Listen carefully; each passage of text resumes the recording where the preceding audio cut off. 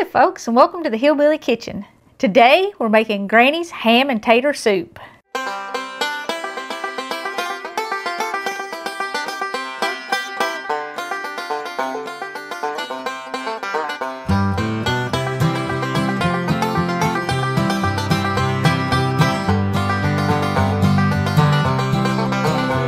Now this is one of those recipes that really should be used as a guide more than as the law, because there are so many substitutions you can make in this. You can make it with any kind of ham, you can use any kind of milk in it, you can use any variety of potatoes, and you can season it pretty much with anything that you want to. Now for seasoning, I'm using some vegetables, and I'm going to do like a vegetable stock in this because I don't like to pour canned stock and stuff in my homemade soup. That kind of defeats the purpose of having homemade soup to me. So I'm using some chopped up carrots, chopped up celery, chopped up onions, and chopped up green peppers. And butter.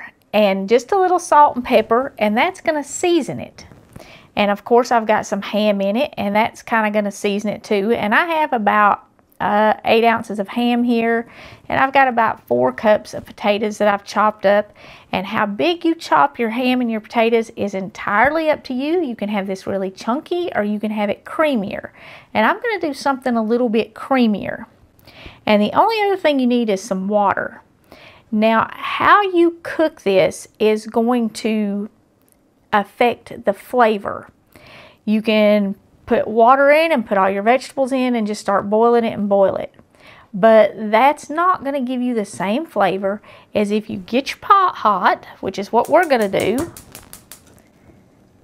And then you put your butter in it, and you get your butter hot, and then you put all these vegetables in your pot, and you can even go ahead and put your ham and your potatoes in there and kind of saute all of those in the butter. That's going to give you a totally different flavor than if you just boil it. Now you can make this, I said you can use any kind of ham, you can use any kind of leftover ham that you have, and depending on, you know, your budget and what you have available and how many people you have to feed, you can use anywhere from 4 ounces to a pound of ham in this. I mean, if you're on a really tight budget and you've got to feed a crowd, you can just use a little bit of ham in this and use it more as a flavoring. So you don't have to have a whole bunch of ham. I've only got about 8 ounces. But like I said, if you've got a lot of leftover ham that you need to use, maybe you made a ham for Easter or Thanksgiving or Christmas, and you want to use that extra ham, go ahead and throw it in here. Because you can use a lot or you can use a little. So anyway, like I said, we're going to start with our butter, and we're going to get it hot first. And I'm using a whole stick of butter in this because a lot of my flavor is going to come from my butter. And also I don't want my vegetables to stick if I'm going to saute them. Now I said I'm using green peppers and onions and celery and carrots. You can put a whole lot more carrots in this if you want to. You can put big chunks of carrots and big chunks of potato in it, and it's very good that way. But I'm just using my carrot kind of as a seasoning. And generally speaking, you want at least a half a cup of all of your chopped vegetables. If there's something here you don't like, leave it out. If there's something you want to put in it, like if you really like mushrooms, you could put mushrooms in this. You could put hot peppers in it. The possibilities are just endless for things that you can flavor this with. For years, I would not eat anything with celery in it for most of my life, but I have found that as I get older, I really, really like the flavor that a little chopped celery adds, especially in soup. It makes vegetable stocks much richer and much tastier.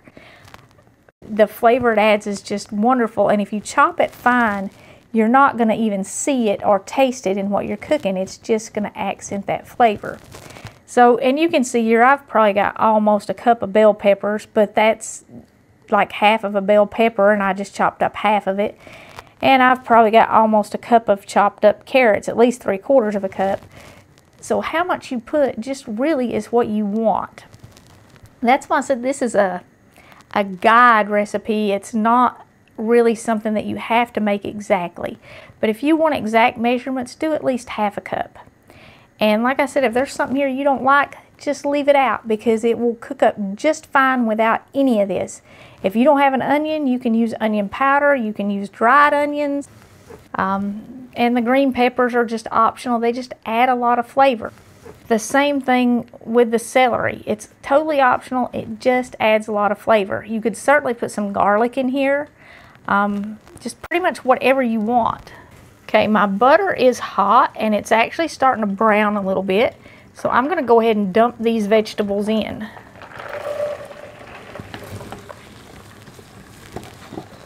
Just all of them all at once. Now, if you actually let your butter brown before you add your vegetables, it will change the flavor of your whole soup. So like I said, what you put in your pot is going to affect the flavor as much as how you cook it. I'm also going to go ahead and add in my ham now. Now, if you have like a ham bone left over where you did a bone-in spiral ham or something, you can put that ham bone in a pot with enough water to cover it and cook it until all of the meat falls off of the bone, and then take the bone out, and you can use that to make this soup. You wouldn't use the water though. The water would already be in your ham bone where you had cooked the meat off of the bone. So you can make this soup with just a leftover ham bone if you want to. And putting the ham in here with the vegetables and letting it saute a little bit totally changes the flavor of the ham. And I really like this soup better with a saltier ham, but if you have a sweet ham left over, some brown sugar ham or honey ham or something, it'll work just fine in this. But if you're buying ham specifically for this, something that's plain and salty is better. If you go in the deli, if they have an all-natural ham or something maybe that just says cooked ham, that's usually a little bit better in this. And you can just get, you know, a slice however thick, get it maybe 1/4 inch thick or so, and dice it up and put it in this. Or you could use a ham steak in it, just anything. You could even use canned ham in this, or Spam or something like that, and make it with that if you're making this out of your pantry and trying to use things that you have stocked. And I'm even going to go ahead and add my potatoes, and I'm going to cook all this just in the butter until it kind of starts to brown a little bit, and until it kind of starts to get tender just a little bit. And that's going to let the flavor from that butter get into all those vegetables. But I'm not going to stir my potatoes up yet because I want that ham and those peppers and onions and celery to brown a little bit more before I stir it all up. And I'm just going to put the lid on it. And you know, I said I was going to add enough water to cover my vegetables a little bit. I'm going to do that later after it's browned. So we're just going to give that a minute, and I'm not even going to add any salt and pepper right now. I'm going to add that when it gets closer to the end of cooking, because you will use less if you wait until the end of cooking, because cooking your spices like your salt and your pepper and any other spices, it actually mutes the flavor of them. So you can get by with using much less if you wait until the end of the cooking process or closer to the end. Now, I said we could use any milk in this, and you can use any milk. This is a good recipe for your canned evaporated milk, and you can use anything from heavy cream all the way to skim milk in it. The more fat in your milk, of course, the richer your broth is going to be when you get your soup done. I have some half and half today. I had half and half that I needed to use. And this is certainly one of those times where if we've got something that needs to be used, we need to use it. And that's kind of the idea behind soups like this. When my granny would make stuff like this, she would use what she had in it. And there are a million soup recipes like this where you use what you have. And that's really what soup started out as. It was a food that you made with what you had. So, like I said, this is a recipe that really should just kind of be a guide. While our pot's sitting here and that's all sauteing in that butter for just a minute, I want to share a few more Christmas cards with y'all. I'm still getting a few of them. This one is from Bruce and Susan Has a nice note in it. Everybody's writing notes in them, which is really nice. This card is from Deb, and she says, Happy New Year. This is our first video of the new year, so I want to wish all of you a very happy new year. This one is from Louise, and again, it has a very nice letter in it. From Marcia. This is cute. It is from Mark and Missy, or Melissa, and I'm not sure who drew their picture there, but it's adorable. And this is from Karen and Clarence. From Julie, and Julie put a little bookmark in it. I use the bookmarks mostly in my cookbooks, and I like the Christian bookmarks, and I stick them all in the cookbooks, and it's another way, just those little reminders, like I said about some of the things like the calendars and the little magnets and stuff. I really like stuff like that. This one here, I just got out of the mail, and it was actually mailed a month ago. So I'm not sure what's going on with the post office, but it's from Mary Ann, and again, there's a note in it. I have not returned this one yet, but I will send this one out tomorrow to Mary Ann. And all the rest of these, you should be getting one. They have been mailed. If you sent me a card, I've mailed one back. But give it some time, because like I said, Mary Ann's card was mailed a month ago, and I just got it. And these, I actually got 2 of them, and they have notes in them. They are from Gail, and Gail drew these. And they are, I mean, I'm like the least artistic person I know, and I love stuff like this. I'd give anything if I could do stuff like this, but I can't. And I can tell that she spent a great deal of time sketching those, so that's very special. Thank you, Gail. And like I said, I will keep them all forever. So my kids are going to have a lot to sort through one day. So thank you all for the Christmas cards. It really has been fun going to the mailbox and taking these out. And, you know, like I said, they continue to come, a few still.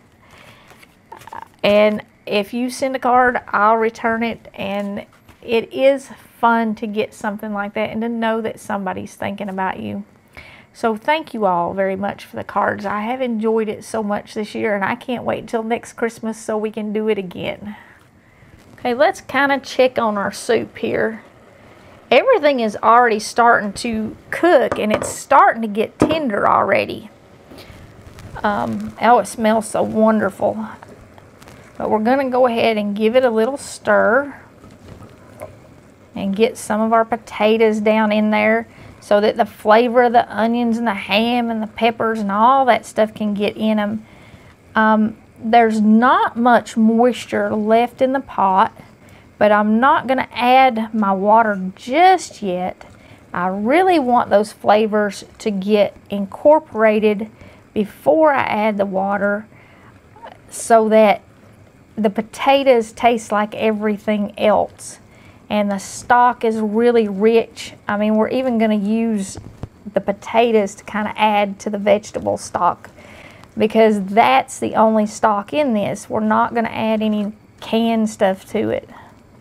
Okay, I'm just going to cover it again and let it continue to sit there and kind of bubble in that butter and just in the liquid that's coming out of the vegetables. Okay, while your soup is sitting here and kind of simmering in its own juices and cooking in the butter, you do want to keep an eye on it, and you want to stir it occasionally. You want to make sure it doesn't dry out, because if it dries out, it'll burn really quick. But just stir it occasionally. When it looks like the vegetables are starting to cook and your butter's kind of soaked into them, at any point after that, you can go ahead and add your water. And how brown you cook this is entirely up to you. You can really brown this. I mean, you know, cook it until it gets a real brown color, almost like fried potatoes or something. And that will change the flavor. But it's just up to you, and, you know, play with it a little bit and kind of see how you like it better, what taste you prefer.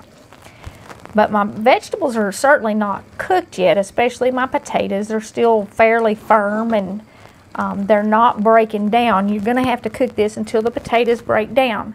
So what I'm going to do at this point is I'm going to go ahead and I'm going to add just enough water to cover them good.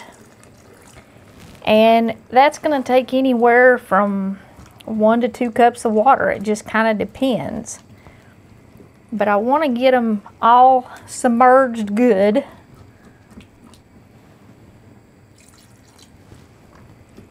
About like that, just a little bit above the top. And then I'm just going to let it sit here and simmer until my potatoes are really, really soft. And at this point, you shouldn't even need to stir it much because it has enough liquid in it that it's not going to burn on the bottom.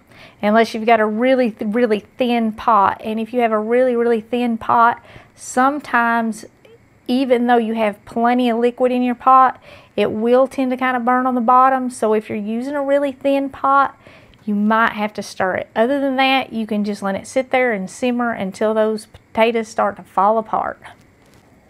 I said a couple minutes ago that this was our first video of 2021.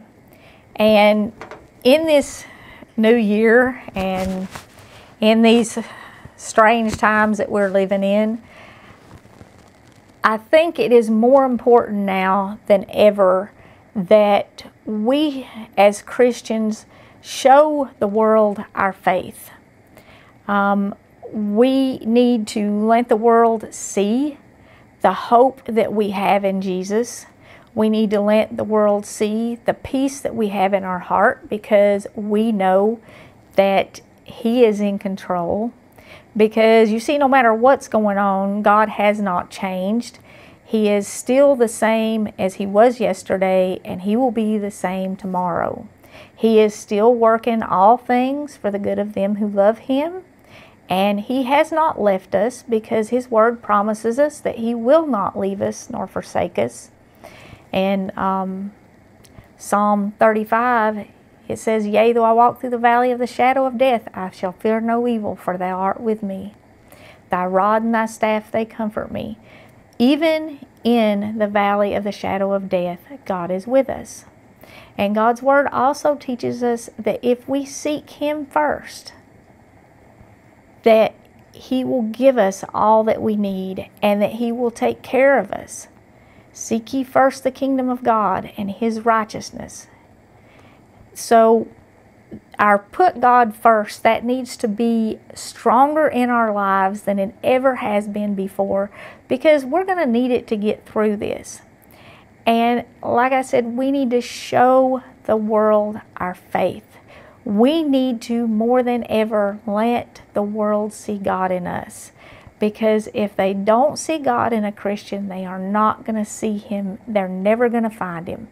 So it's your job and it's my job to let our light shine so that the world can come to know God. So with that being said, we're going to do something different this year. And I'm not sure, how we're going to continue it. With the uncertainty of some internet stuff that's going on, I can't commit to much more than January 2021. So this is for January 2021. If the need arises and the Lord provides, then maybe we can continue it on past that.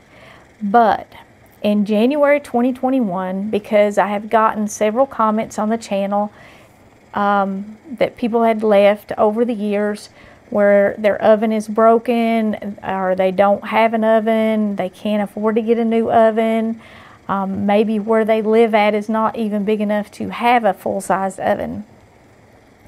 It's important that people be able to cook food at home now, because we are living in some rather uncertain and trying times.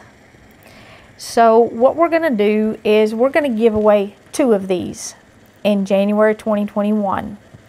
And this is not a contest type giveaway. What this is if you don't have an oven, if you don't have a way to bake or cook food, we want to send you one of these. Now, it might not be this exact brand. It will be a larger countertop oven like this. It'll have a couple of racks, and it'll have convection bake, maybe air fry. This model does have air fry, but there's several models that are available, and they go in and out of stock. It will be shipped directly to you. We will purchase it and ship it to you, but it'll be a model that's around $100. And I know some of them get really, really pricey, but this is what we can afford to do. And we can afford to send out, like I said, 2 of them in January, and I can't promise anything past that. So if you need an oven, please leave a comment on this video, not any other video, and only leave one comment, because they're going to have to be sorted through, and just say, I need an oven. Start it with that, because I'm going to search, I need an oven, and I'll send out 2. You'll have to give me your address, and I'll get them shipped to you. Now, anytime we do stuff like this, we usually have other people who offer to help. Please don't send me money to help with this. We don't have a staff, so we don't have any way to handle that money and make sure it's distributed correctly. If you want to help with this, look in the comment section on this video and look for those comments that say, I need an oven. And you reply to that comment, get the address, and ship the oven. And I'm going to be shipping these probably from Walmart, because they usually have the most in stock and they have them at the most reasonable price. So, you know, you can ship them from wherever you find them, but you try, if you want to help with it, try to get something that's like this, that's, you know, big enough that you can actually stick a casserole dish in or something and cook.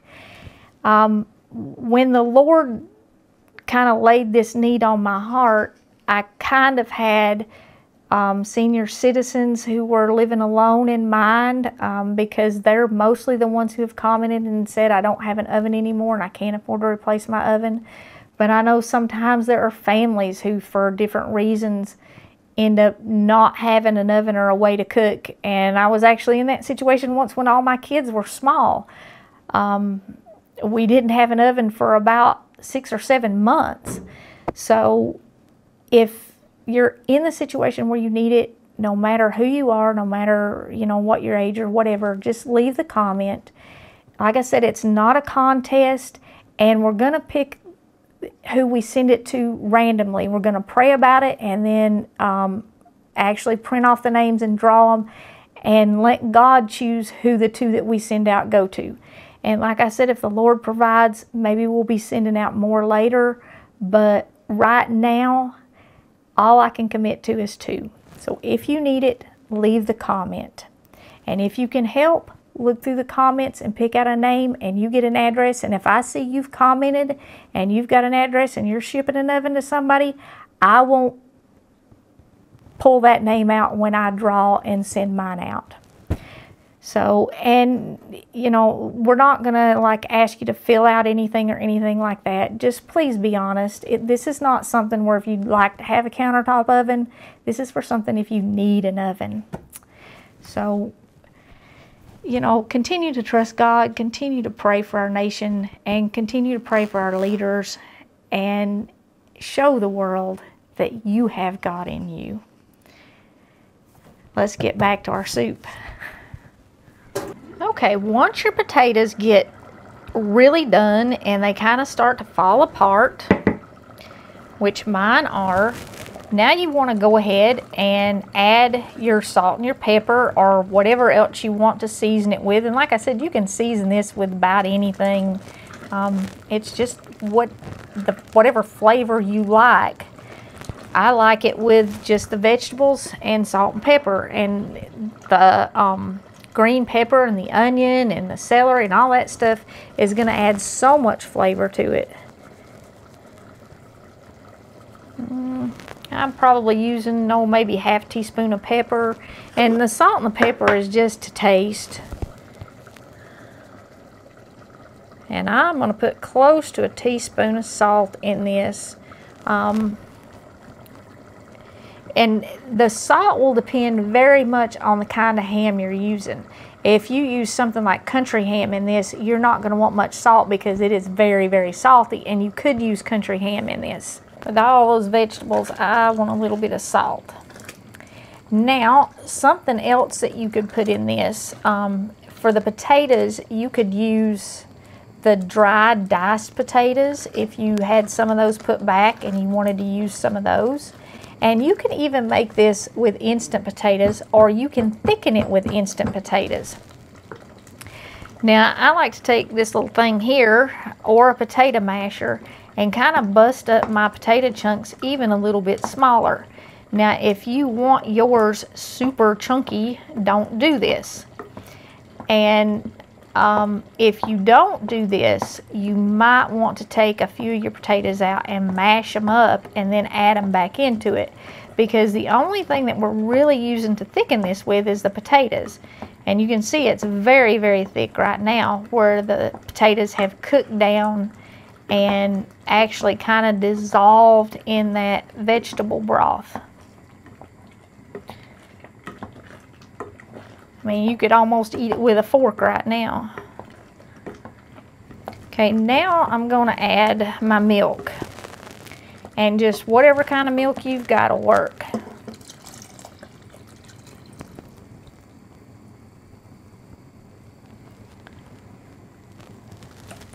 And I'm going to stir that up. And I'm going to let it sit there and simmer until it comes back to a boil. And if you want this thicker, like I said, you can do a few mashed potatoes in it. You could also do a cornstarch slurry, or you could make a slurry and you could add a little bit of flour to your milk and add some milk and some flour in here, and that would thicken it. Now, if you use flour to make your slurry, you're going to want to cook it for a little bit longer, because a lot of people say that they can taste the flour in it, or in any kind of sauce or whatever that they use flour in to thicken it, and they don't like that taste of raw flour. So if you add I don't know, you'd want to add maybe 2 to 4 tablespoons of flour if you used flour. Stir that up in your milk while it's cold, pour it in, and make sure you boil it for probably 3 or 4 minutes to cook that flour so you don't have that raw flour taste. Doing it like this, or if you use the instant potatoes to thicken it, or a cornstarch slurry, you don't have to do that. You just have to heat it back up. I do like to let mine simmer with the milk in it for just a couple minutes anyway, at least a couple of minutes, because the milk will actually thicken some too without anything in it.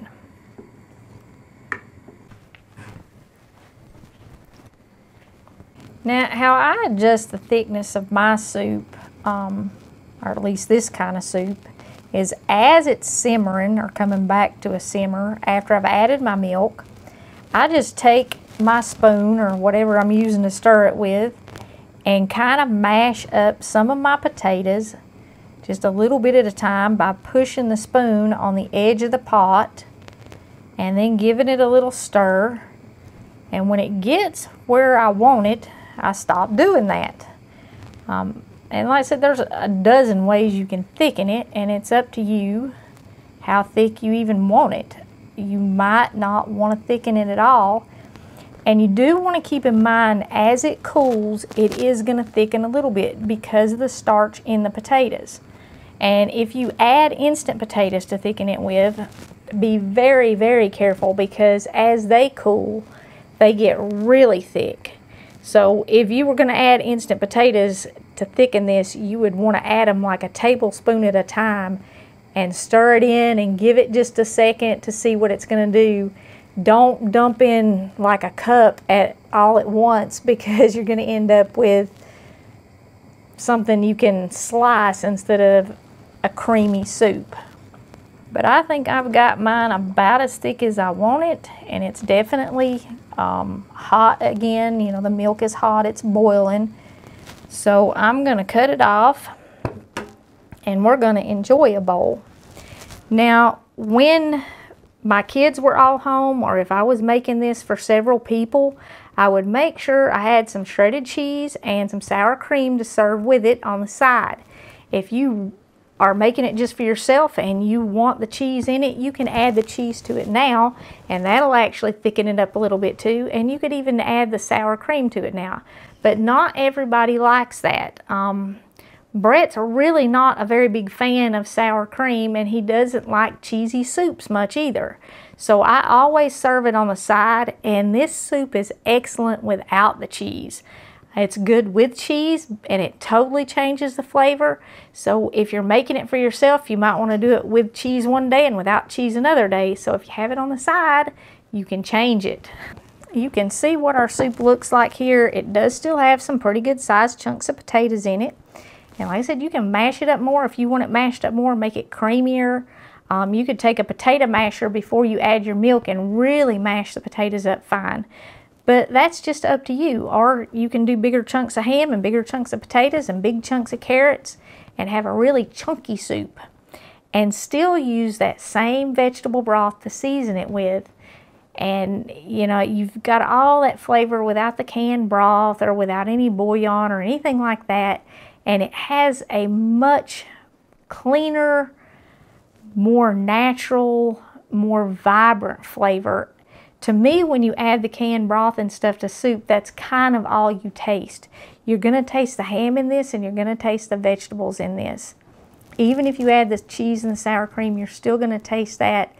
And like I said, that totally changes it. So if you're making it for yourself or you're empty nesters like Brett and I, and you're going to be having it for a couple of days, do this stuff on the side, and that way you can have a different soup tomorrow.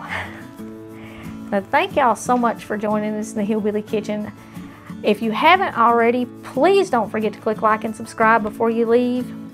And until next time, remember to put God first.